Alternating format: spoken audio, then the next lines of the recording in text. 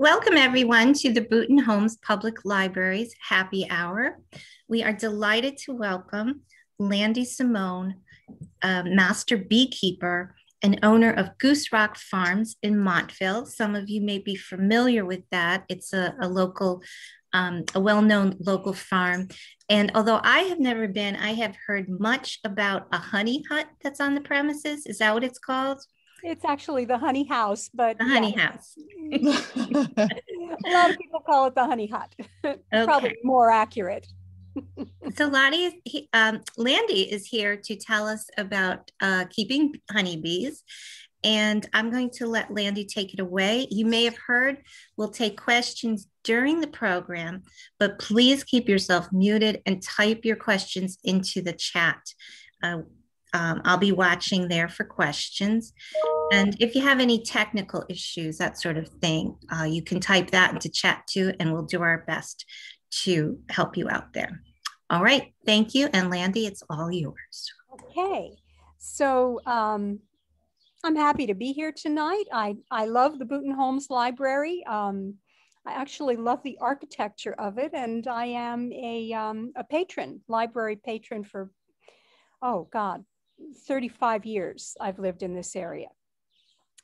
Tonight I'm going to share with you a little bit about honeybees and also some of their relatives, because they do get mistaken for a lot of other critters around here in the Hymenoptera order. So I figured I would try and dispel maybe some of the misunderstandings about those. My background, I own Gooserock Farm in Montville, which has been here for some 20 odd years. We have a little self-service honey house where I sell local honeys, raw honey from my own bees in the area. I manage about 100 colonies of bees. I raise queens. I sell starter hives, nucleus colonies to other beekeepers in northern New Jersey. And I'm one of about, I think, 6 certified EAS master beekeepers in the state of New Jersey. I'm also the current chair of the certification committee, so I'm in charge of testing candidates who would like to become master beekeepers, and that's an East Coast thing. That's with the Eastern Apiculture Society. So I've been keeping bees for 24 years now. I do it for a living, and I enjoy it a great deal. And I hope I can share some of that with you. Okay, I'm going to get my slides up here. Share screen. There. That's the screen. Okay, here we go. That's what we want. All right. Can you guys see this? Somebody's got to unmute themselves and let me know if. Yes, we can. Okay, cool. All right, and you can see me up in the corner there too, right? Yes. Okay. All right. So I'm not going to teach you beekeeping today, but I'm going to tell you a little bit about honeybees. Actually, keeping bees is not an easy thing to do. It's far more complicated and difficult than chickens. Annie and I were talking earlier about, both of us keep chickens. I've had chickens since my kids were little, and I'm now a grandmother. But chickens are easy. Goats are easy. You give them food, shelter, protection from predators, and you go out and you harvest your delicious eggs or get your milk. Honeybees, not like that. You need quite a bit of knowledge just to keep them alive, and much less actually get a honey harvest. So in fact, in the state of New Jersey, as of 2018, taking a short course in beekeeping is required by law. You can't just go out and buy bees and start keeping bees. You actually have to have education in order to do so legally. So let's talk a little bit about honeybees. I'm just going to give you like an overview. And if you have questions, please put them in the chat and I will answer. Okay, so first question I'd like to ask and answer is, what is a honeybee and what isn't a honeybee? Because an awful lot of people think insects that are not honeybees are bees. And in fact, there's only 2 bees on this slide. This picture shows a bunch of wasps and hornets and 2 bees, which are the honeybee on the lower left and the bumblebee on the lower right. Okay, so all of these other insects, which are very common in our area, are not bees at all. They're types of wasps. So they're related to honeybees, but it's kind of like, okay, Tucker, my cat, was up here earlier. It's sort of like calling Tucker a tiger, right? He's related to a tiger, okay, but he's not a tiger. They're very different animals. Same genus, okay, really different species. And we have the same thing here. All of these are in the order Hymenoptera, which includes bees, wasps, and ants, but they are not bees, okay? These are wasps. Are they valuable? Yes, they are, okay? All bees, wasps, hornets are valuable to the ecosystem. They do pollinate. Not only do they pollinate, but most types of wasps are either parasitic or predatory. So they're really good at keeping pests down in our gardens. They're very important to the ecosystem. Most wasps are so tiny, we don't even see them. It's just the bigger ones like yellow jackets and bald-faced hornets that you know, we come into contact with mostly. And an awful lot of people call yellow jackets bees, but they're not. They are a type of wasp. So there's a couple of species, particularly yellow jackets, that do pose a threat to humans. But most of them, if you leave them alone, they'll leave you alone, and they serve valuable functions, particularly in our gardens. So let's take a somewhat closer look at some of these not honeybees. Okay, paper wasps, first of all. Paper wasps, I like paper wasps. They're just kind of cool. There's 2 main species in our area. There's the northern paper wasp, which are also called red wasps, and the European paper wasp on the right, okay?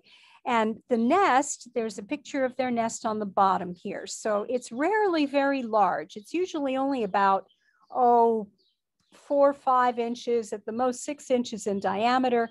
And it's attached by a stem to the underside of a structure, maybe, you know, your eave on your house or the bottom of your barbecue or a picnic table or something like that.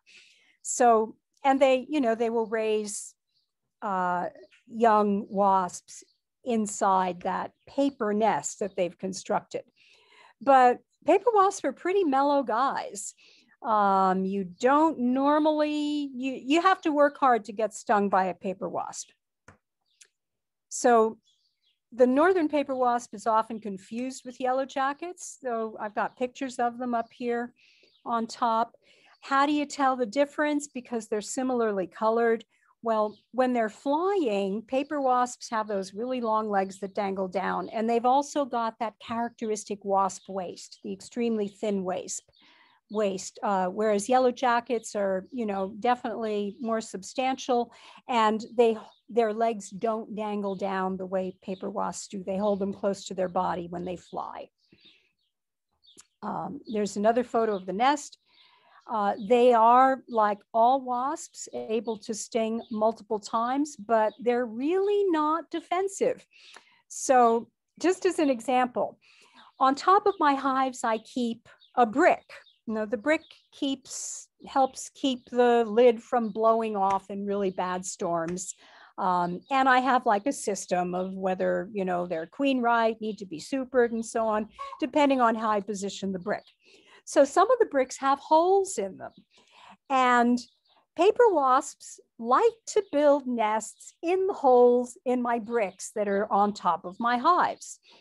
When I go to inspect the hive, right, I need to move the brick. I can pick up that brick with the wasp and the nests inside and just move it over to the next hive and then pop the lid and inspect my bees, put the lid back on, get the same brick and, put it back on. And the wasps are like, oh, hi there. Oh, you want us to move? No problem, So I find it's very unusual for paper wasps to actually sting somebody. You'd have to like swat them or, harm them in some way or directly threaten the nest. And, if I had a stinger and you did that to me, I would also sting you. So next, most common species I'm going to say in our area is the bald-faced hornet.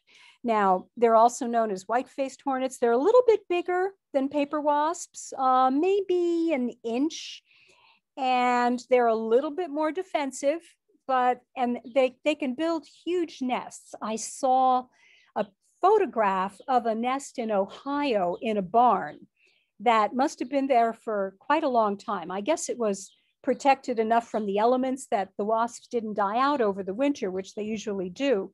And this nest was so large that a man could actually fit inside of it. So that was pretty wild. Bald-faced hornets, as long as they're not like right next to your back door, they're probably not going to bother you. If you've got a nest that's 10 or 15 feet up in a tree in your backyard, they will totally ignore you. If it's right next to your door, that may be a little bit too close and you may want to have that nest removed. So I'd say they're a bit more defensive than paper wasps, but not really defensive. Okay, European hornets. These gals are about 1.5 inches long. So this is a pretty big wasp. And last year, I think it was last year when we started getting all that publicity about murder hornets, right, on the West Coast in Washington State. I got so many phone calls from people saying they'd seen a murder hornet in their backyard and did I want to come over and kill it? And not murder hornets, okay? It was European hornets, always European hornets. Murder hornets are, the Asian giant hornet is not here. European hornets are also pretty mellow. They form nests mostly in cavities. So you don't often see the nests like a hollow tree. But they are social insects. They're not solid wasps, and they do have colonies. I've never seen a bunch of them together, but sometimes when we're making sugar syrup to feed bees in the fall to make sure they have enough to get through the winter, European hornets will come around to sample the syrup along with everything else in the area. We can go down and like scoop them out barehanded and just kind of set them to the side. And I've never been stung by one. I've heard that the sting packs a wallop, which doesn't surprise me. It's a very large insect. Right. It looks like a yellow jacket on steroids. It's really quite big. And I think I talked all about that already. Right. The Asian giant hornet. Okay. Oh, Landi? Yes. We do have a question. I believe it was about the insect before the European hornet. Bald-faced hornets, this one. Oh, yes. Okay. The question is, are these the ones we see hanging on trees in wintertime? I think the nests is what they're referring to.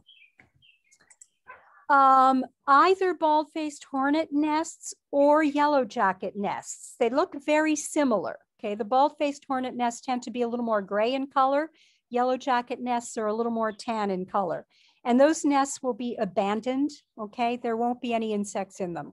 They don't go back to the same nest next spring. Okay, so in winter, after you've had a really hard frost, you can knock that nest down and nobody will come out and, call you on it. Okay, thank you. Okay. All right. right.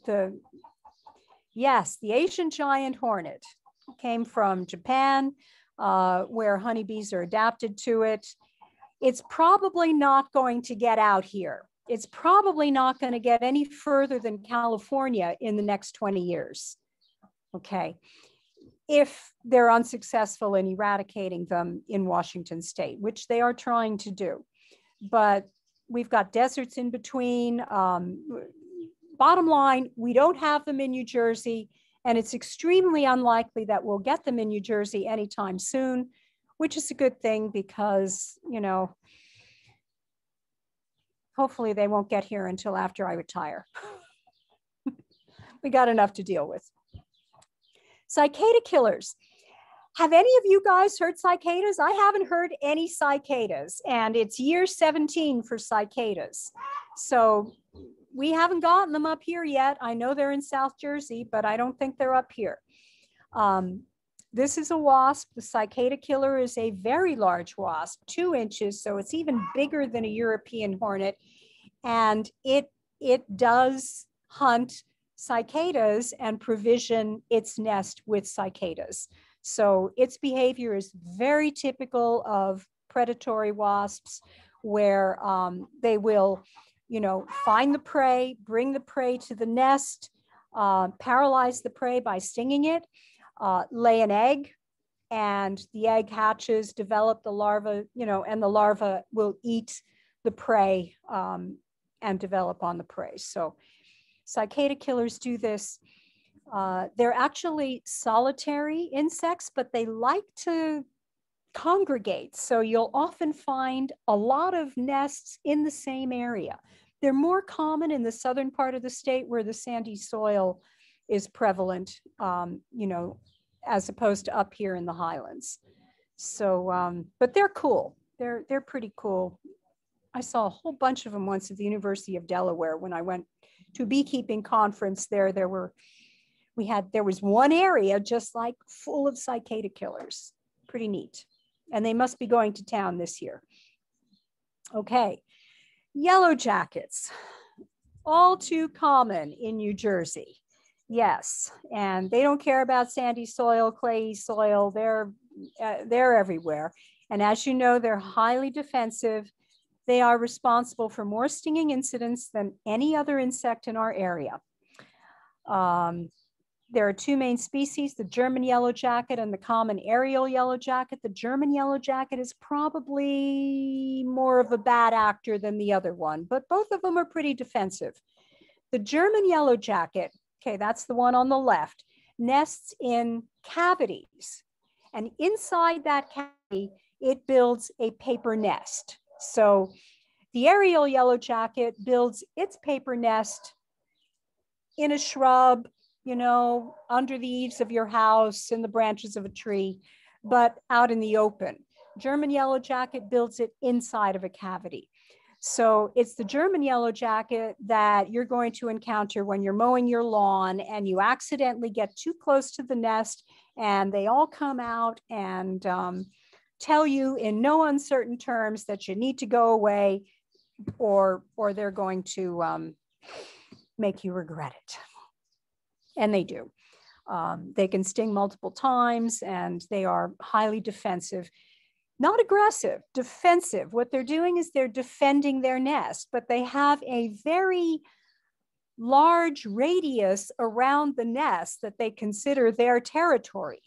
Okay, unlike my paper wasps, who, you know, I could pick up their nest basically and move them around, you know, so they are not very defensive. Yellow jackets are quite defensive.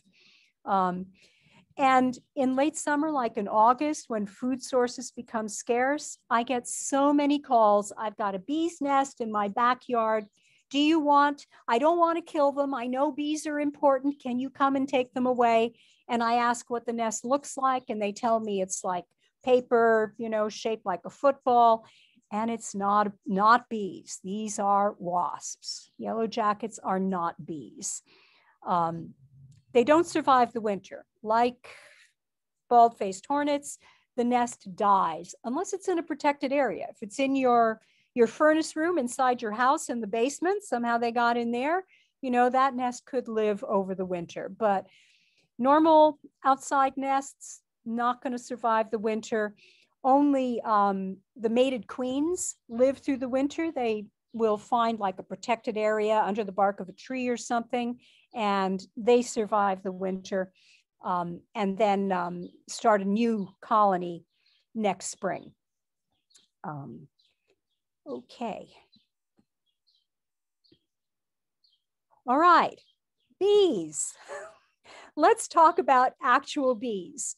Okay, 2 bees, very common. The larger ones in our area are the carpenter bee, eastern carpenter bee, and the eastern bumblebee. And as I sat down here on my back porch, there was in fact a carpenter bee working on a nest up in the eave over my porch.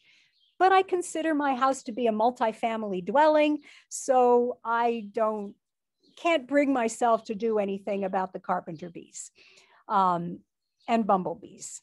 They look very similar, okay? But if you take a good look, okay, the carpenter bees have this very shiny black abdomen that distinguishes them, and the fur, their hair on their thorax is a little bit deeper yellow. Bumblebees are fuzzier all around, and they're more of a light yellow or a tannish yellow in color. They're both about the same size. Very different behavior though. Bumblebees, like German yellow jackets, nest in cavities. Okay, so they build nests in cavities underground. They don't build paper nests like all bees. They build like a wax nest, or not all bees build wax nests, but bumblebees build little wax pots actually, which they provision with nectar and pollen and raise larvae in. So they're pretty cool. But they will find like an underground chipmunk hole or rodent nest and build a nest in there, or a cavity in a bunch of logs, that type of thing.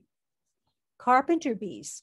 Okay, carpenter bees nest in wood tunnels that the females drill in your house or other wooden areas. If you keep your house well painted, they tend not to like the paint, so that discourages them.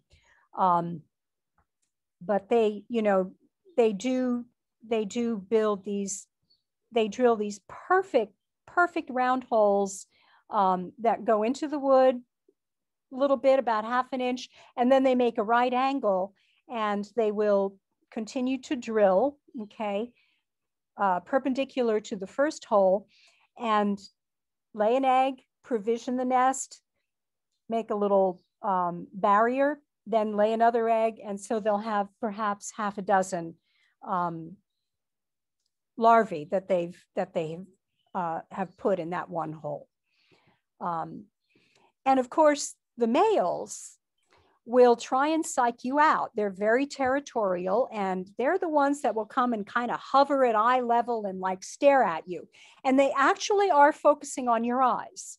So, but they don't have stingers. So all they're doing is trying to psych you out. They can't actually do anything about it. They can't sting you. So don't get disturbed by them. They're harmless, totally harmless. They're just trying to be all brave and bold and make you go away so you don't bother the female in her nesting endeavors. We have a question about bumblebees. Okay. Are the bumblebees solitary? Okay, no, they're not. They're social, but they're not eusocial like honeybees. So bumblebees nest together in groups of perhaps 100, okay, as opposed to the thousands of individuals in a honeybee nest. There are, and they don't, when I say they're social but not eusocial, they don't have a reproductive division of labor. So in a honeybee nest, there are individuals whose sole responsibility is to reproduce. That's not true in a bumblebee nest. A lot of females will occupy that nest together. And the nests are much smaller. So they're social, but they're not quite as evolved as insects like honeybees and ants, which are eusocial, also wasps. So hopefully that answers your question. Actually, I have a question. What Yes. do the bees drill with? It's a really good question. I don't know. I really don't know. Okay. Sounds like they're good at it, though. Yeah. Yeah. I mean, ask me a question about honeybees and I can answer, but, and I certainly know more about these guys than your average person, but I really don't know how they do that. And I don't know that I've ever even read how they do that. Okay, we have another question about bumblebees. Back to the bumblebees. Can bumblebees sting more than once? Yes, bumblebees have smooth stingers. So they can withdraw it and sting you again, like wasps. Honeybees cannot. All right, good to know.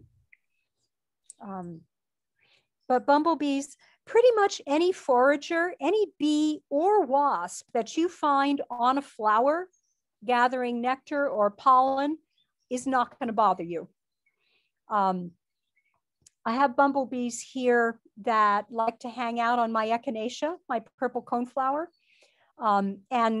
And sometimes it gets chilly in the evening because the coneflowers, bloom later, a little later in the season. If it gets too chilly for the bumblebees to fly home, they'll be there overnight. And in the morning, I'll come out and I can pet them. You can go right up to them and just kind of give them a little pet and they sort of shake and say, oh, okay, hi. But I've never, ever been stung by a bumblebee on a flower or any insect on a flower. You have to try to get stung by them. If you swat at them, if you smack at them, if you go like this, go away, you'll get stung. If you're calm and you leave them alone, they will actually leave you alone too. Okay, native bees. We have roughly 4,000 species of native bees in the United States. And most of them are quite small and you won't notice them, but there are leafcutter bees, plasterer bees, digger bees.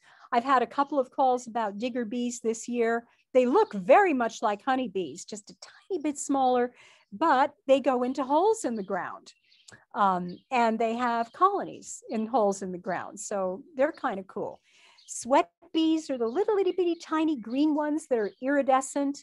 And there are a lot of very, very neat native pollinators. And all of them appreciate anything you might want to grow for them. So we'll talk a little bit more about that later. But finally, we get to honeybees, okay? Half an hour into this talk, and we're just starting to talk about honeybees. All I ask, okay, for those of you out there is if you're calling anything that flies around and looks like it might sting you a bee, stop doing that, okay? Don't call a yellow jacket a bee. All right. These are the California almonds, honeybee hives in almond pollination. I have friends that go out and do almond pollination every February. Why are honeybees so important? And they are. They're important because they are critical to our current system of agriculture. They are the only insect that we can raise in wooden boxes and have 30 to 60,000 individuals put those boxes on a flatbed truck, 500 of them on a truck, and drive them across the country to pollinate 700 million acres of almonds in California, or the cranberries and blueberries in southern New Jersey, or the apples in Washington State or New York State. So because we raise crops in a monoculture system, with acres and acres and acres, tens of thousands of acres of the same kind of plant. Okay, we have to have a pollinator that we can put in the middle of that crop to pollinate the crop. Native pollinators are wonderful, but we can't do that with them. We can do a little bit of it with bumblebees. Okay, there are people who raise bumblebee colonies for greenhouse pollination. Tomatoes, okay, greenhouse tomatoes, hothouse tomatoes are pollinated by bumblebees. They actually have longer proboscis and can get into deeper flowers than honeybees can. But, you know, you've got like a colony of about 100 and they only last a couple of weeks. So they're not going to do the almonds out in California. Also, native pollinators require a diverse habitat. Okay, you can't, they wouldn't survive in an almond grove or in the blueberries. So because of the way we grow our food, it makes us totally dependent on honeybees for pollination. Yeah, 1.6 million acres of almonds is what our California crop was in 2020. It's actually the largest commercial crop in the world, not just the United States, but the world. And it took 2.5 million hives of bees to pollinate them. So that's an important, very important business. Pollination industry is worth about $20 billion in the United States. So would we starve without, oh, by the way, Einstein never said that humans would be extinct in 4 years if honeybees were extinct. So that's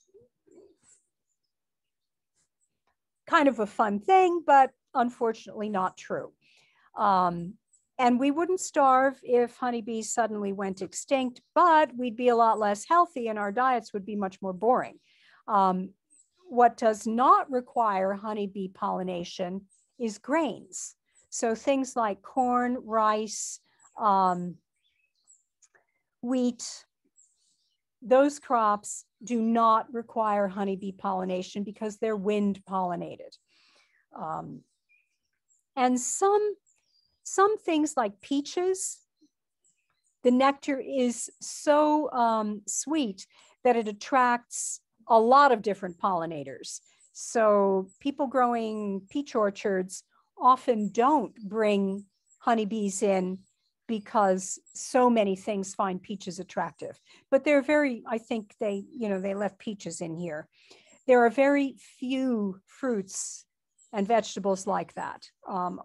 Most things require honeybees for pollination, almost all the fruits, and a lot of vegetables too. Things like some of them just for seed, like carrots and onions.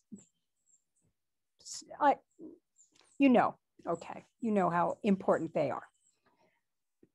So what is a honeybee? Well, it's an individual insect, okay? In this picture here, that's the queen on the left. I spent today catching and marking queens in my queen mating colonies. I raise queens and I love that job. It's a lot of fun. I get to look for the queens, find them, pick them up and put a little white dot on their thorax. So this to make it easier for people to find later. The one in the middle is a drone. Okay, drones, the much larger eyes, kind of a squared off body, larger than a worker, not as big as a queen who has that very long abdomen full of ovarioles with eggs, and the worker who does just about everything in the hive, almost everything. Drones, this time of year, right now, we might have 60,000 workers in a typical hive, about a couple of thousand drones because it's spring, and one queen. Okay, so they are individual insects, but a honeybee colony biologically is considered a superorganism. So the colony does things that individual organisms do. It gathers food, it finds and builds shelter, it defends itself, and it reproduces as a colony. The individual insects are not particularly important to the colony and will willingly and immediately sacrifice themselves if they think that that's called for. So these are some of my bees in Pine Brook, down on Hook Mountain Road, and managed bees in hives as opposed to bees in the wild nesting in a tree, are possible because of something discovered by a Presbyterian minister named Lorenzo Lorraine Langstruth, who was bipolar, lived in Philadelphia, and discovered the concept of the bee space. So the bee space is a distance of between 1/4 and 3/8 of an inch. And if you position hive components that distance apart, bees will neither build comb in there or fill it with a sticky substance called propolis, which they like to glue things together with. They'll leave it open. So you can, if you do that, you can remove frames. See, I'm looking at a frame down here, and inspect them without hurting the bees. You can harvest honey without killing the colony. Before this time, beekeepers kept bees in any number of different structures like clay pots, upside down baskets called skeps, which I'm sure you've seen pictures of. It's illegal to keep bees in skeps because you can't remove the frames to inspect them. The Egyptians were keeping bees in clay pots some 5,000 years ago. And I was talking with a Facebook friend of mine from Ethiopia today who said to tell you guys hi, a beekeeper, and he and his African friends keep bees in woven baskets that are elevated in trees. So, but the bee space was very important, and I get to keep my bees in wooden hives, which they're open top and bottom, and I stack them. As the colony grows, I can give them more boxes with frames so that they can build up and have enough room for all their needs. Bees secrete beeswax, and they make their nest using beeswax. So young bees between the ages of about 8 days and 15 days have wax glands on their abdomens, that 8 of them, and they will secrete these little tiny chips of wax and build this beautiful hexagonal comb. Now, we beekeepers give them a sheet of wax foundation in the middle of this frame, and they'll build it out on either side. The center of this is brood, okay, this particular frame, and it's surrounded by a perimeter of pollen. And outside that, we've got honey. And that's how they like to organize things inside the brood nest. And they have an organization vertically as well, and side to side. So they like to put honey on the outside, frames of pollen inside the honey, and then the brood in the middle. They like the pollen very close to the brood because they need it to feed the brood.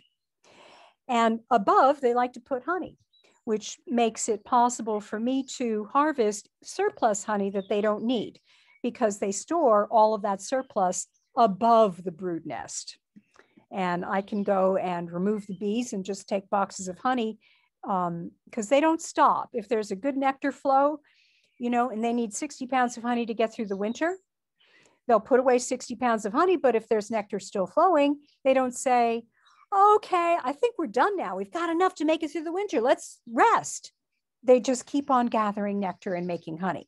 So if they put away 160 pounds, I have 100 pounds that I can take and extract and put in jars and put out in the honey house for you guys to go and buy.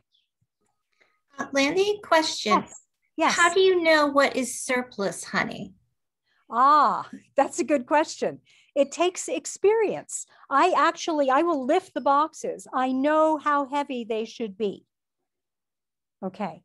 So I will always leave enough for the bees. And I will even feed them to make sure that they have enough. But that's after any honey has been harvested. We sometimes get a fall flow and we sometimes don't. I don't count on that fall flow to make food for the bees. You know, if we get it, it's a bonus, but I make sure that they're going to have enough for the winter, regardless of whether there's a fall flow or not. Okay. Yeah. And my losses last year were 2%.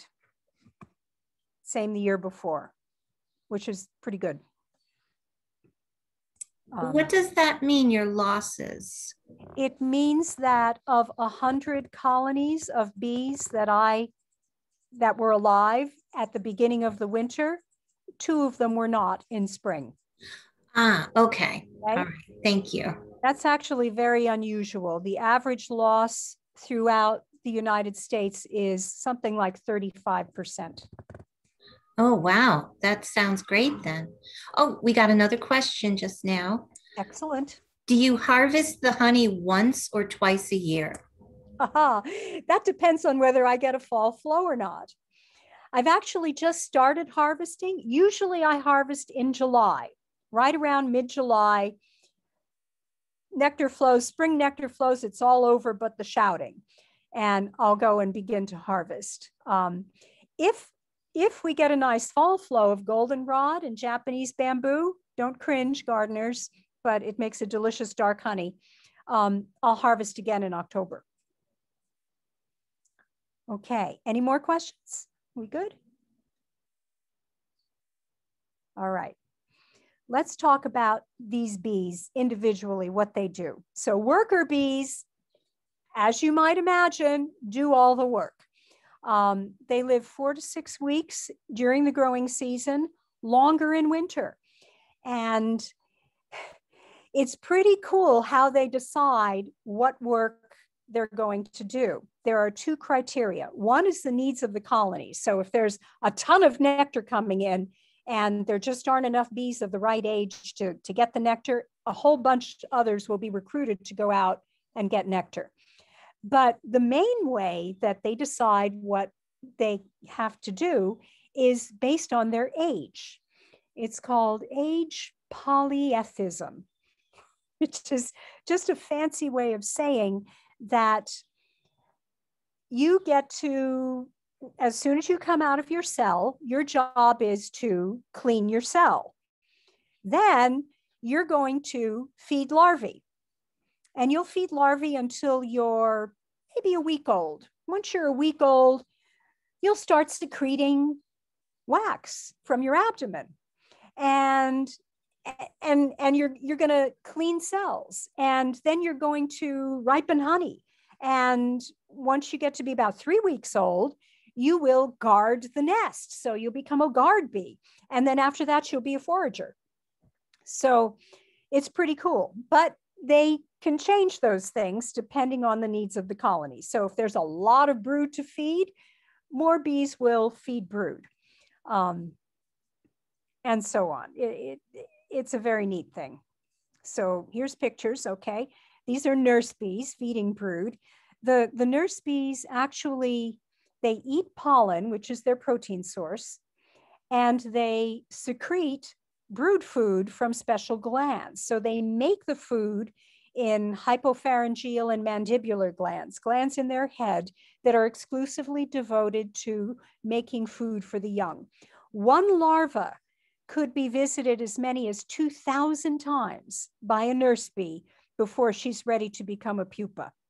So here's a picture of wax production. This bee is grabbing a little flake of wax with her mandibles from her abdomen, and she will shape that into the hexagonal comb. She'll use her front legs and her mandibles to do that.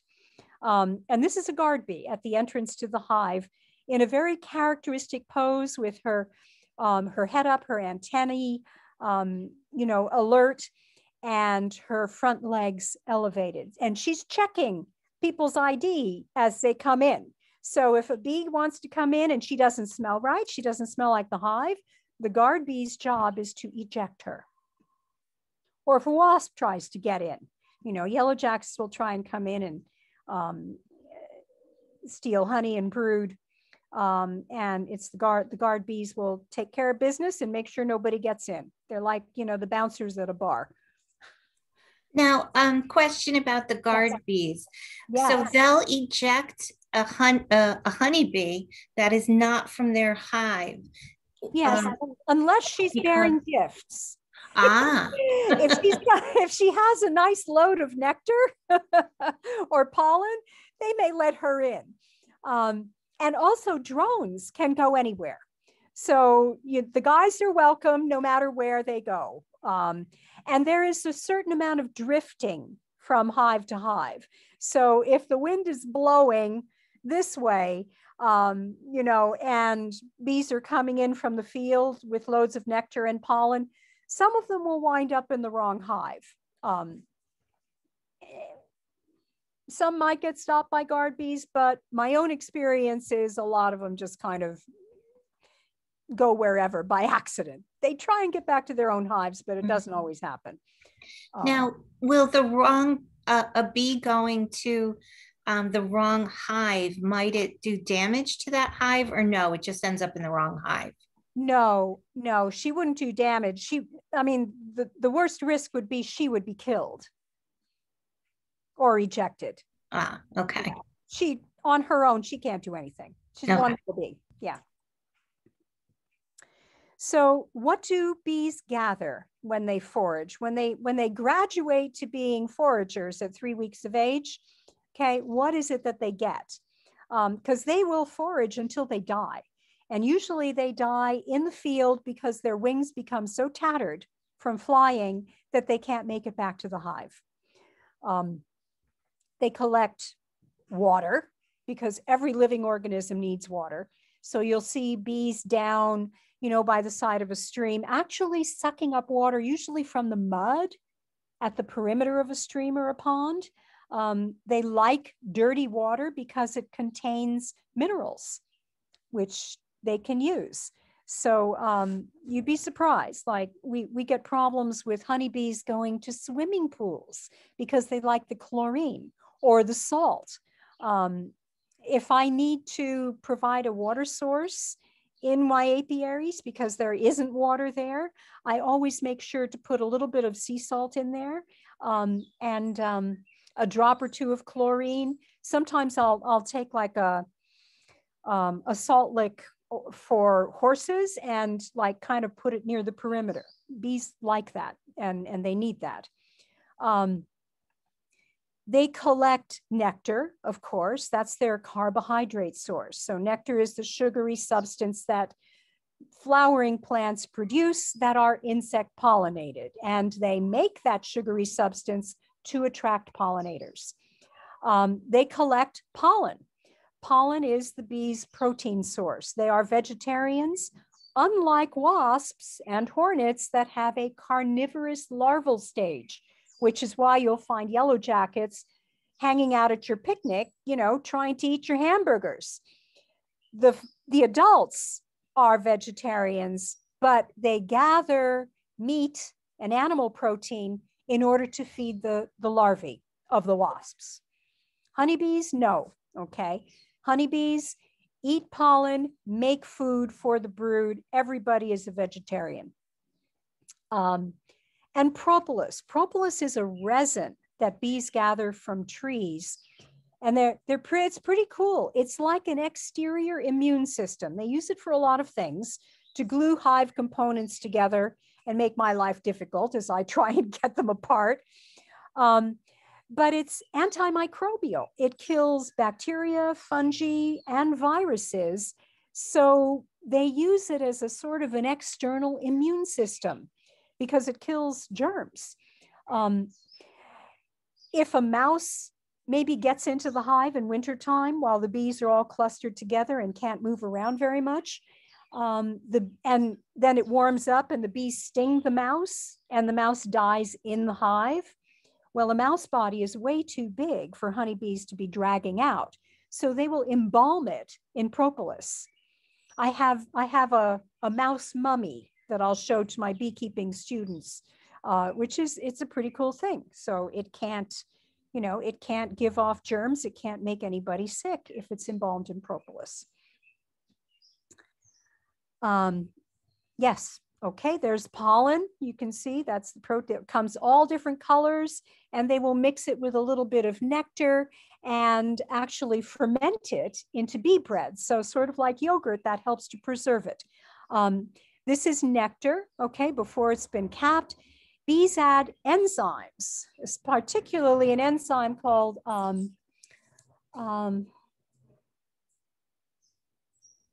glucose oxidase, which acts on the glucose portion of the nectar. Nectar is composed of glucose, sucrose, and fructose, and it converts it to glycogen and hydrogen peroxide. So honey is actually antimicrobial too. And before they discovered penicillin, like during World War I, a soldier would be wounded, they would pack the wound with honey because it kills germs. If I get a bad scrape or cut or something, I don't put Neosporin on it. I put honey on it. Works very well. Great on burns too. But in the nest, okay, in the beehive, honey provides carbohydrates for energy. So this photo on the left is uncapped honey. The bees are still ripening their honey because, of course, nectar is roughly 80% or more water, and it's got to get down to about 80% solids. Honey is no more than 18.6% moisture. Once it's ripe, okay, Tucker, don't you step on the keys of the laptop. Once the honey is ripe and ready, they put a lid on, it's like a little cap on it, a little wax cap. It's like putting the lid on the jar of your preserves. It's ready, it's done, and they'll save that. They talk to each other. Okay. Can you tell bees are absolutely amazing animals? They have a language, a chemical language and a dance language. So these bees up here on the left are raising their abdomens and fanning a pheromone called Nasinoff pheromone. And there's a gland right at the tip of the abdomen that produces this pheromone. The pheromone says, here we are, come on over here. Hey gals, okay, let's parties this way, everybody gather. And it helps them to stay together, okay, as a group. Then they have a dance language. So they will, on the comb, describe a figure eight, and by virtue of this language, they can tell their sisters exactly where a food source is.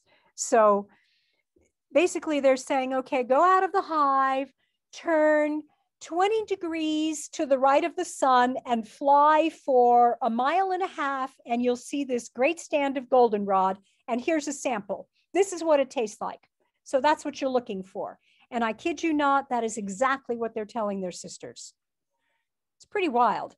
Carl von Fritz won the Nobel Prize for describing the dance language of honeybees back in, I think, 1946. Not positive about the date, but he did win that. He won the Nobel Prize. Amazingly sophisticated language, particularly the pheromones. The chemical language is incredible. I gave you one as an example, but there are dozens and dozens of pheromones. Reproductive division of labor. So the queen, here's a queen right here. Okay, that's a nice big long one.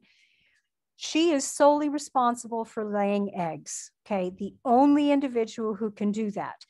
If she fertilizes an egg, it gives rise to a female, either a worker or a queen. If she does not fertilize the egg, it gives rise to a male, a drone. That's called parthenogenesis, and it's common among Hymenoptera. Wasps have the same thing. So she may lay as many as 1,500 to 2,000 eggs a day.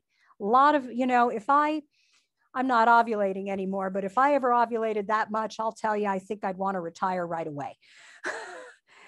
Drones don't do anything. They're basically flying sperm packets. That's about the size of it. And their sole responsibility is to pass on the genetic material of the colony. The queen produces pheromones, and lays eggs. She doesn't tell anybody what to do. Queen is kind of a misnomer for her. She's more of a, egg laying, pheromone producing slave. The workers tell her what to do, where to lay, how many drones to lay. She doesn't have any say over it.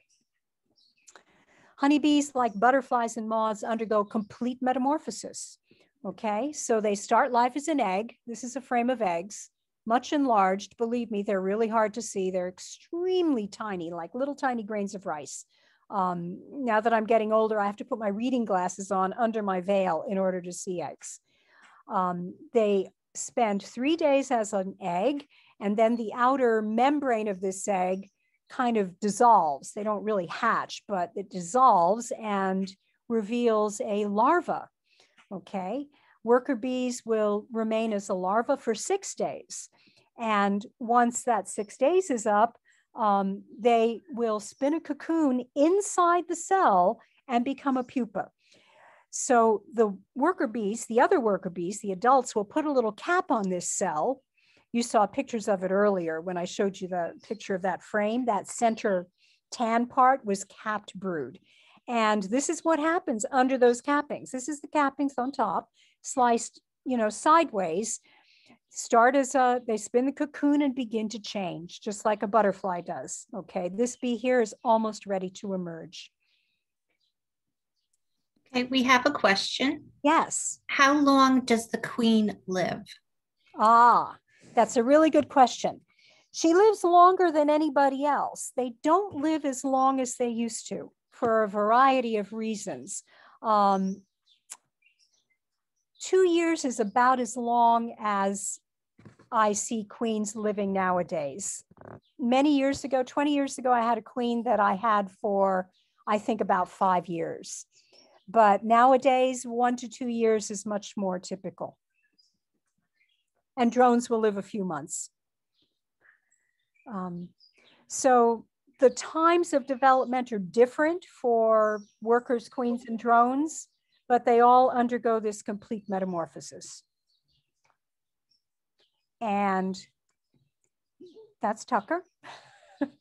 So the queen is the mother of all the bees in the colony. She goes on one single mating flight early on in her life. And during that mating flight, she will obtain all the sperm that she is going to use during her entire egg-laying career. And she stores it in a special organ in her body called a spermatheca. So I told you before, if she fertilizes the egg, which she can do as she's laying it, it becomes a female. And if she doesn't fertilize it, it becomes a male. Queens develop in special cells. They kind of look like peanuts, but they're oriented vertically versus horizontally, the way worker and drone cells are oriented. And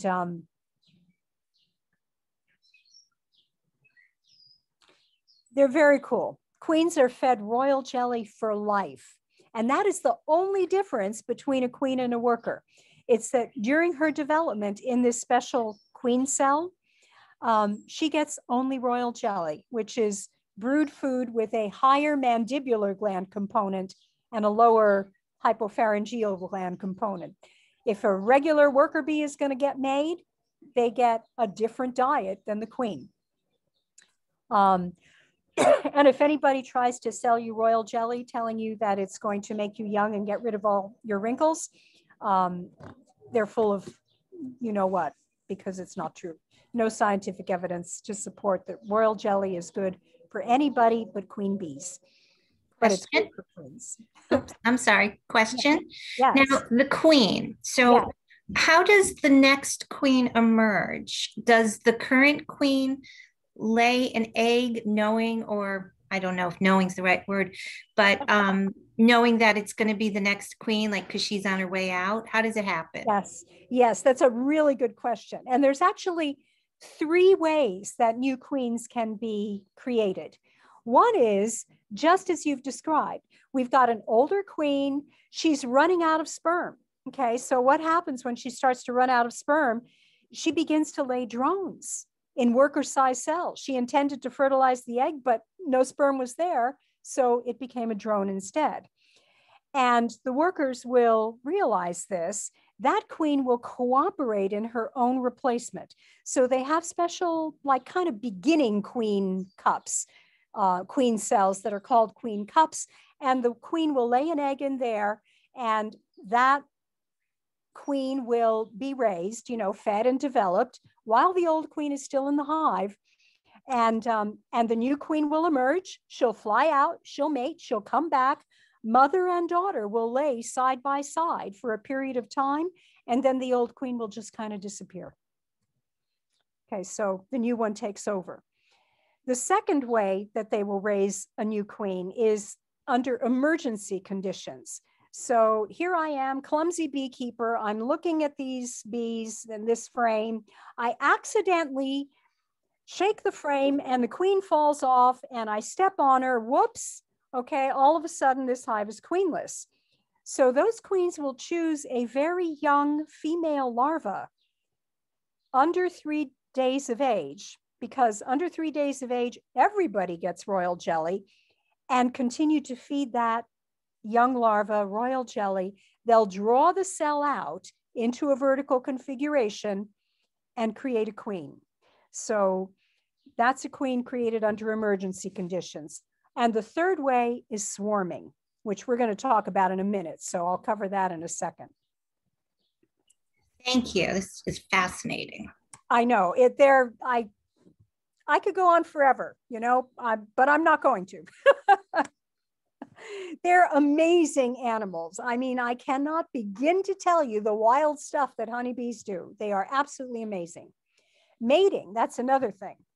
Okay, so drones are sexually mature at about 2 weeks. So in spring, they raise a lot of drones. Because remember, the colony is a superorganism, which means it has to reproduce. Okay, so they raise those drones, getting ready for reproduction at a colony level, and that is called swarming. But first, we're talking about mating. So drones, all they get to do, all they want is sex. I know a lot of guys like that. Drones, that's what they live for, is sex. They fly from the hive daily at about 10 o'clock, and they go to specific areas in the sky that don't change from year to year. They're called drone congregation areas. Anywhere from about 20 to as high as 200 feet, average 60 feet up in the air, along geographic markers like the edge of a stream or a field or woods, but they stay fixed, those locations. And virgin queens, when a virgin enters a drone congregation area, she'll be followed by a comet of drones and she'll mate with usually around 15, 20 of them. There was, I think, one mating was recorded where she mated with 75 drones. The more drones she mates with, the better the genetic diversity in the colony. So, and the more vigorous the colony will be. So we want her to mate with lots of drones. She doesn't go out again. She might go out like a second day if it's raining the first day, but she'll never go out more than twice. And the drone dies when he mates. So his stuff is left in the queen's vagina. It comes out with an audible pop, and he falls over backward dead. And I think this is a great cartoon. Worth it, worth it. Honestly, it wasn't that great. So that's all the drones get to do is mate. Swarming. This is a wonderful thing. Okay, if you get a chance to see a swarm, it's a pretty cool thing. And I've had a chance to see quite a few. This was a very swarmy year. Lots of bees swarmed. Lots of colonies swarmed. And we have years like that, and we have other years where there's not so much. But it happens in spring during really good nectar flows. And what happens is the old queen will leave the hive with half or a little more than half of the population that goes with her. And they will bivouac on a nearby branch, hang out, and send scouts out in all different directions to look for a new home. So this is reproduction at a colony level. The bees that are left will raise a new queen. Okay, they've started queen cells before the old queen left. And one of those queens will emerge, mate, and take over the old colony. But the new queen, I'm sorry, the old queen and all of these bees are looking for new digs. Okay, so how do they find this new real estate? They have specific standards for what constitutes a good home. And that's what they're looking for. But the first thing they do is they hang out in a tree. They will find a nearby tree and they'll group on it. And I've got a little movie of a swarm clustering on this tree for you to see. Here again is where queen pheromone comes in. Okay, so they can smell where the queen is with their antennae, and they will go to where she is. So you get this enormous ball, sometimes two in the same tree, okay, of bees hanging out right there. And from that location, they will send out several hundred scouts in all different directions looking for a new home. They have standards. I'll tell you what they are in a sec. The scouts come back and they dance on the surface of the swarm to tell their sisters about the new possible spot that they found. And they'll recruit their sisters, other scouts, to go and look. The swarm doesn't move until everybody's agreed on the same spot. Don't you wish our democracies operated like that? Think about our last presidential election. We should be more like honeybees. So if I find this swarm, or I see this swarm in the tree, okay, I can give them a home. So this is a case here where I put a box under the swarm. It was low enough I was able to shake them out of the tree or cut the branch and put the branch right on the box. And you're going to see them actually marching in, because usually they'll decide this is a really nice home and go right in. So that's what's happening here.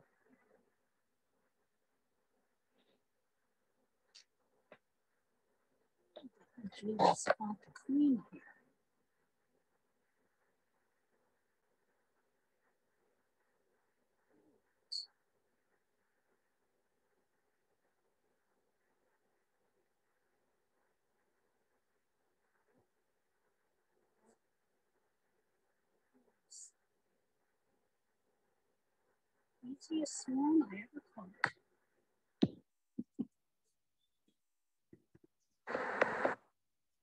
Okay, so these are the standards of what's a good home. It should be about 15 feet high. That's ideal for them. You know, I give them such a nice spot on the ground that they usually overlook that. So, but in the wild, this is what they look for. Ideally, a cavity in a tree. The volume should be roughly 40 liters, and the opening should be about 2 square inches. That's what they like. It's got to have nectar sources nearby, should be at the edge of a forest. And I love that they all agree before they leave for that spot. All 200 to 300 scouts agree that's the best spot. You guys are into books. This is an amazing book, and it's fine for lay people too. You don't have to be a beekeeper to understand it. Honeybee Democracy by Thomas Seeley. He is a doctor of entomology up, actually, I think he's a doctor of comparative behavioral biology, but he's a beekeeper up at Cornell University. And this book will blow your mind. It's absolutely amazing. Okay, we're almost done here. Winter. Healthy bees survive very cold winters, unlike wasps, which, as you'll recall, only the mated females survive and the hive dies, the rest of the colony dies. But honeybees can survive as a colony in the winter. Often they kick the drones out. Drones are of no use in winter. So if resources are scarce or they think it's going to be very cold, Sometimes they'll kick the drones out, just not, push them out. They don't get to come back in. Bees are great thermoregulators. They have air conditioning in summer. They fan, they create a breeze through the hive, and they will gather water and evaporate it for evaporative cooling in summer. But in winter, they form a cluster. So the inner part of this cluster, it's just a big ball of bees. The inner part, they're fairly loose, but the outer 2 inches, they're very tightly packed, and it forms an insulating shell. And the ones on the inside eat honey and use the energy from the honey to shiver, generating heat. So when the ones on the outside get too cold, they change places with one of the bees on the inside. Around the winter solstice, they will start to raise brood again. The brood requires a temperature of 94 degrees Fahrenheit. So these bees will maintain the brood nest at 94 degrees Fahrenheit in February, when the outside temperature might be as low as -10. Okay. Absolutely incredible. We have a question. Yes. I don't know if we have enough time for this question. It is, it's a biggie. How does global warming affect bees? That's a really interesting question. And I can tell you from my own personal experience, it's changing the nectar flows. So as it affects plants, it affects bees. On a larger scale, I don't know, but bees are great at regulating temperature. They really are the insect world's prime thermoregulators. So I would think that places in northern Canada where now they really cannot overwinter bees except inside warehouses, they're probably starting to be able to winter bees outside. I'm finding our nectar sources are changing, and the timing of the nectar sources is changing. So I'm getting nectars that I didn't get before. It's interesting. Can't go into it more than that. I don't know. It's an evolving thing. All of you know honeybees are in trouble from a lot of reasons: pesticides, habitat loss, huge, diseases. We've always had diseases, and predators. This is, we have bears around here, and predators do like not only bees, but not only honey, but they also eat the brood. Protein and carbohydrates all in one. I have electric fences around all my apiaries. This is the big one though. And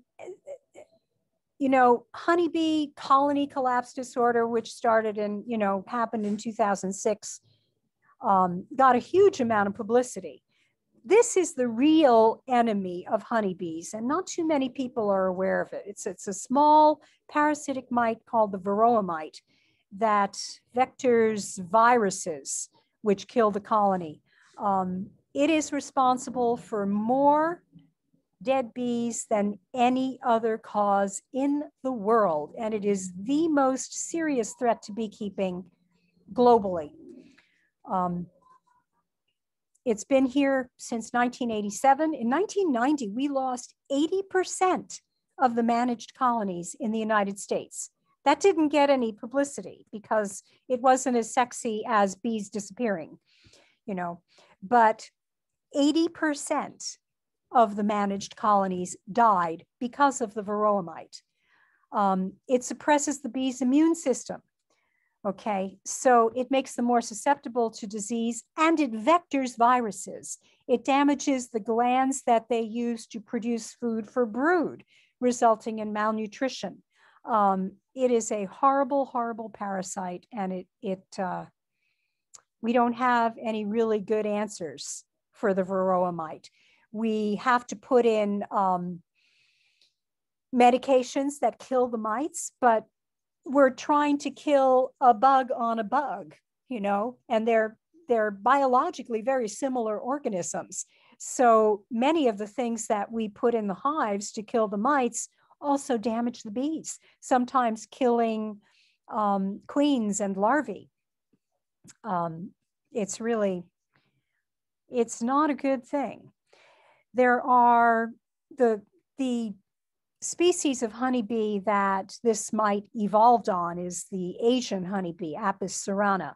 And they have mechanisms to enable them to survive with varroa, but our European honeybee does not. So, and the mites become resistant to the treatments that we use. Unfortunately, there's not much money for research firms to spend on this, because think about the market. If you have a drug that helps with cancer, there's going to be a huge market for that. So companies like Pfizer and other drug companies are highly motivated to produce new medications because they will get a lot of money by selling those medications. How many beekeepers are there? In this country, there might be, on the outside, I'm going to say perhaps 6,000 commercial beekeepers in the United States. So we need research that costs millions. There's nothing that they're going to be able to produce that will have enough of a market to pay for that kind of research. So that's a real problem. Fortunately, we're really good at raising bees. I marked about 30 queens today, and we just, the bees keep dying every year and we keep raising them. Circumstances where we're not doing pollination, like my bees don't get moved into pollination and they're much healthier. A large migratory commercial beekeeper with thousands of colonies, Tucker, he wants to step on the laptop. Is never going to get 2% losses. Their losses are, if they're a really good migratory beekeeper, they're going to be maybe 30%. And they go back and raise more bees. But it's a problem, and I don't know how sustainable it is. Question? Oh, yes. Sorry. So the beekeepers themselves are not a large market, but right. What about the agriculture that depends on the migrating beekeepers? Well, farmers are a somewhat larger market, but not very. Okay.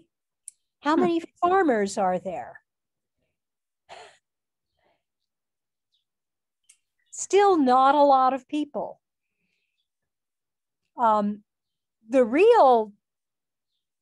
Where the money should come from is people who like to eat food, right?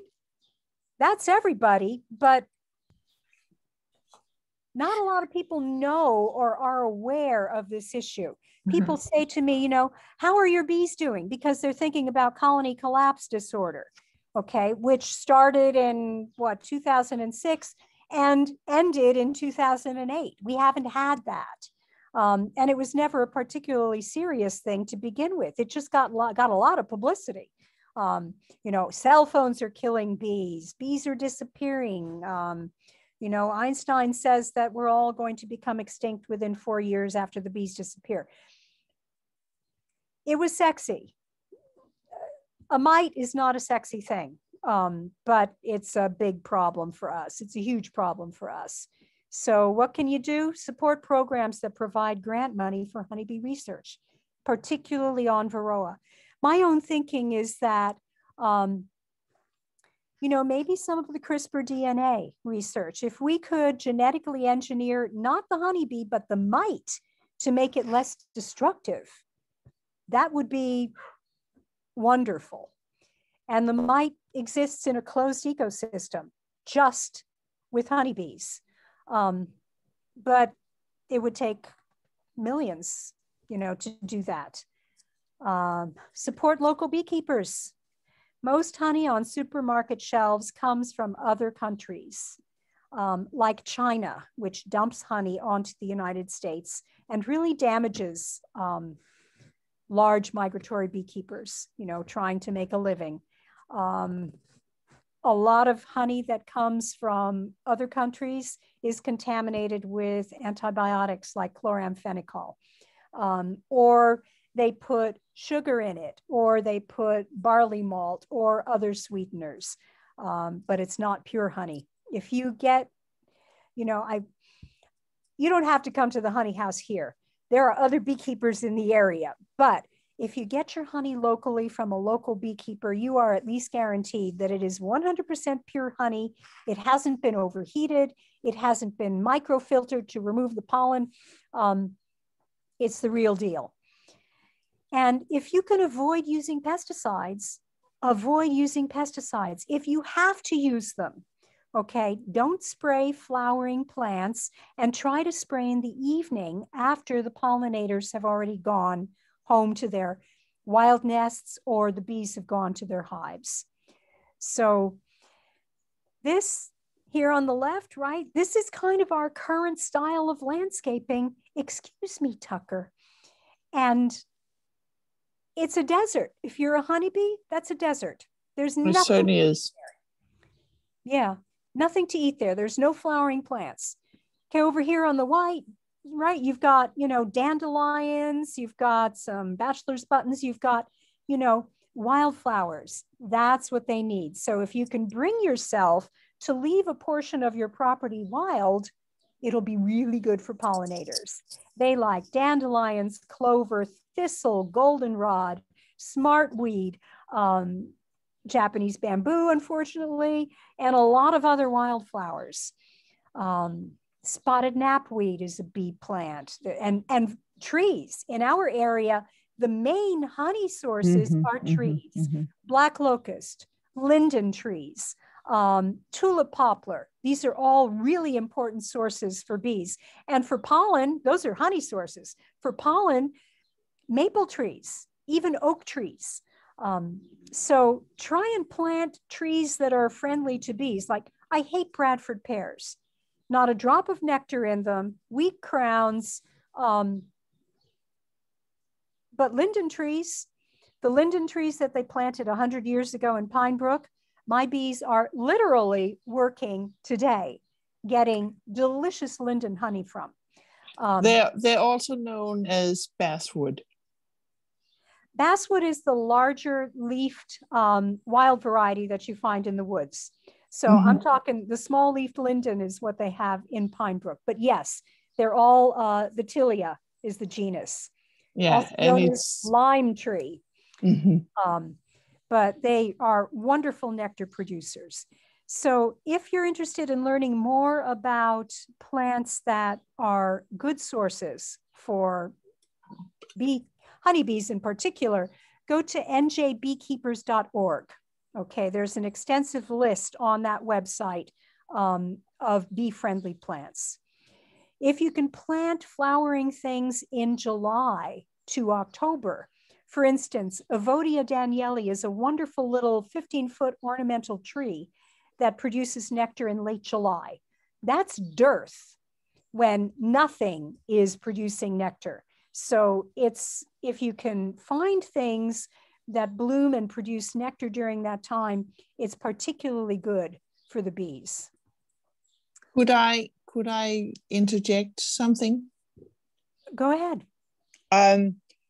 I planted Pygnanthium muticum, which is a mountain mint, which is fabulous. It is truly a pollinator haven. And if you can't plant a tree, plant a mint. They love all herbs. So yes, any herbs that you plant are going to be attractive to a honeybee. Whether yes, it's basil, any of the mints, oregano, thyme, sage, they all are very attractive. I know. And that's it. So all right. All right. Oh, look at your bee bra. Yes, that's my bikini. Oh, your bikini? My bikini. Bikini. Oh, we have another question, Landy. Okay. I believe this comes from Lotta, our director. She's asking about putting a hive in the Boonton Homes library. We have a back garden. I know you said before you're familiar with the building. We have a back garden that's actually being redone this summer. Okay. Are there space requirements? Are there garden? Well, first off, you would need to, you're always better off starting with 2 hives, not just one. 2 if you have, is fine. Pardon me? 2 is fine. Okay. Because if you have a queen issue, like say one hive goes queenless and you don't notice, you can actually use brood from the other hive to make the queenless hive right. So having 2 is easier from a management perspective than just having 1. Something you want to consider, you have to have an electric fence around the apiary.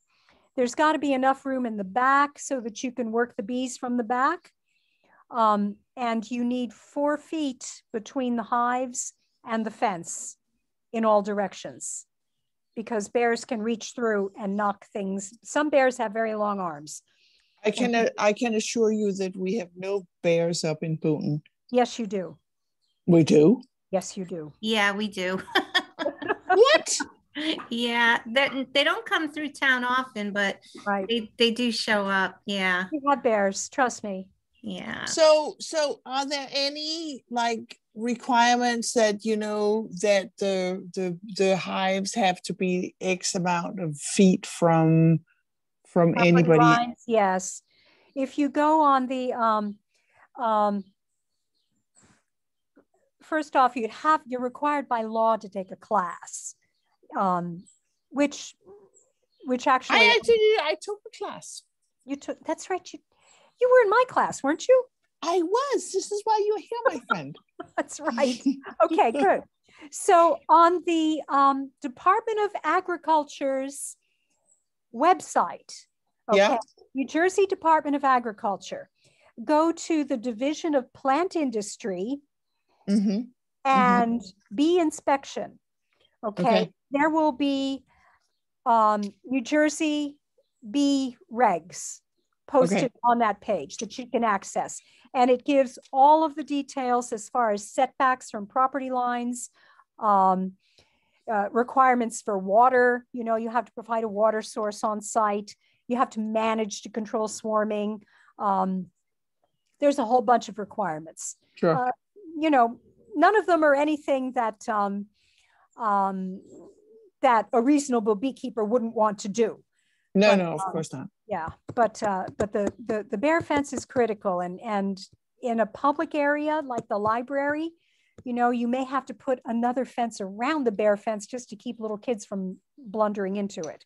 You know what I mean? Well, you know, I actually, when I was at Harding Library, one of the things that I really thought was very funny was that we put a 10,000 volt fence up. And I was like, wow, this is the best way to keep the kids in. I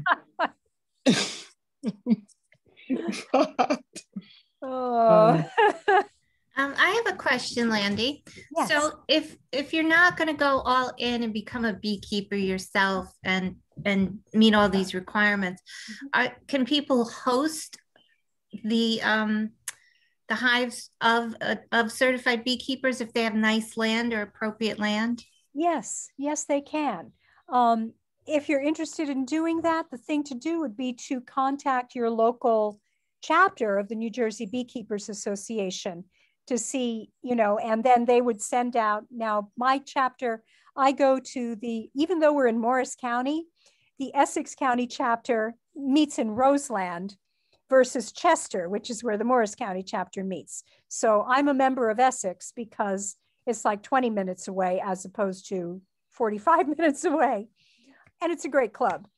But if you emailed us, you email me and I can, you know, get an email out to our membership to see if anyone is interested. There are also beekeepers who do, I know a young beekeeper who does concierge beekeeping. And for a fee, you know, he will manage bees for you on your property. You own the bees, you own the equipment, and you own the honey. And you pay him a fee. Pretty cool. It's interesting niche he's found there. Yeah, he's kind of the only one who does that, but yeah, he's got some good clients, some fairly well-to-do clients, and they have bees on their property. They don't want to manage the bees. They don't want to mess with the bees, but they like having bees on their property and they like getting the honey. Okay. You know what? I bet he has some clients in Harding. He probably does. Yeah, you know, he has clients in Morristown, and yeah, he worked for me for about 1.5 years. He's a great kid, really nice young man. And he's a good young beekeeper too. Okay. So he's the master beekeeper in that situation. Oh, he's not. No, he's not a master beekeeper. That's a specific title. I'm an EAS certified master beekeeper. It means I've passed 4 very rigorous examinations and have, which I took after I had a minimum of 5 years experience, with recommendations from existing master beekeepers. And I've passed an exam, oral exam, field exam, written exam, laboratory exam. Oh my goodness. Examinations last 2 days. Wow. And roughly... Oh God, makes being a librarian like a breeze. Roughly 2/3 of the people that take these exams fail them. So is that right? Wow. Wow. So I run that program now for the Eastern Apiculture Society. I'm in charge of the certification committee. So we have, you know, a group of candidates that we test every year at our annual conference. How you have other animals at the farm? Are there any interaction issues? That's a good question. Well, let's see. My dog, Indiana Bones, comes and works with me. So he's a bee dog, and his job is basically, if we get too many bees in the truck, he has to take care of business. It's his job to get rid of the bees in the truck. So he's developed this special snapping motion like this, right? Where he can somehow manage to kill the bee before she stings anybody, me or him, and without getting stung himself, and then he eats her.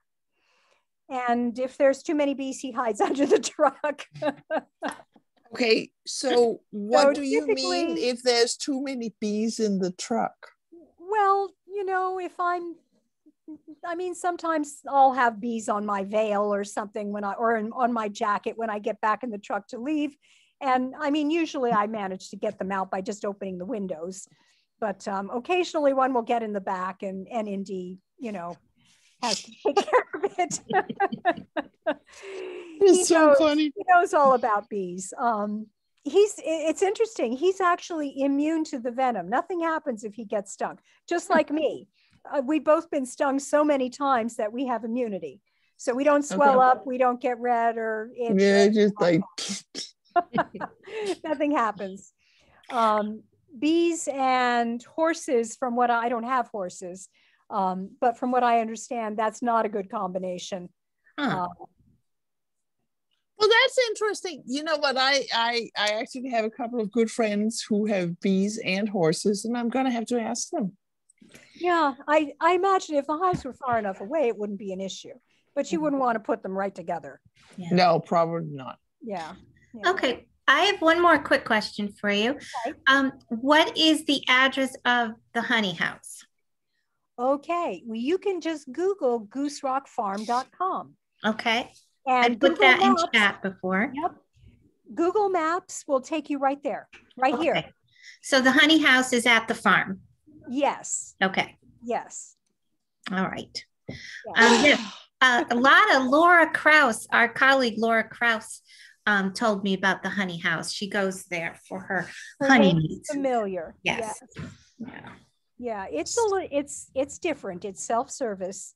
So because I'm never, I'm rarely here. I'm out managing the bees, and the bees are in Pine Brook and Tuaco.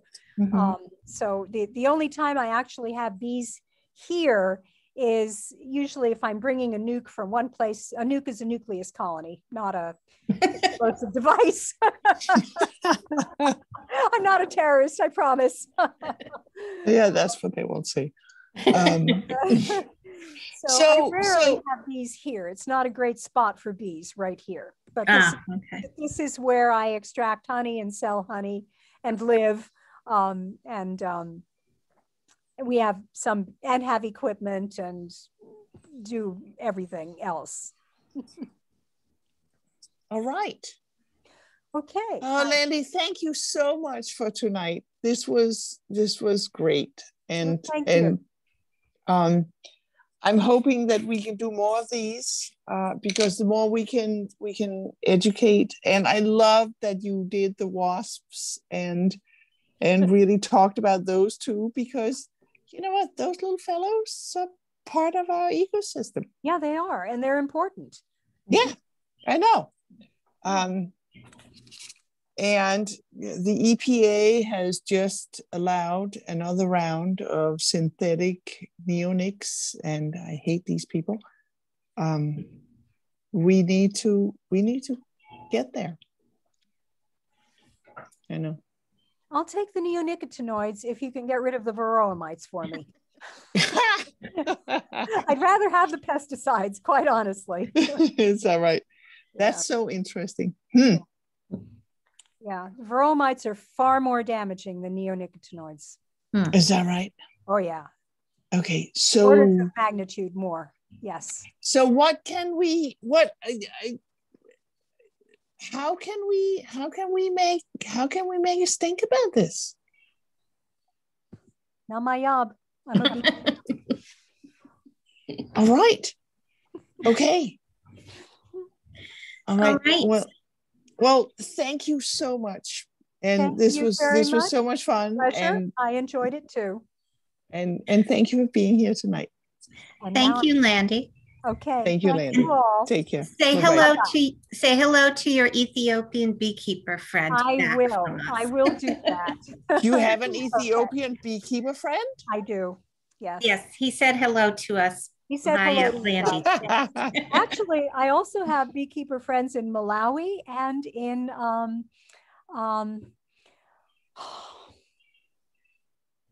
one other country that I forgot. One other African country. I have 3 African beekeeping friends. Oh, that's wonderful. All right. All right. Okay. Thank you, Landi. You all take care now. Okay. Good night, everybody. Thank you for attending. Good night, everybody. Thank you very much. Bye-bye.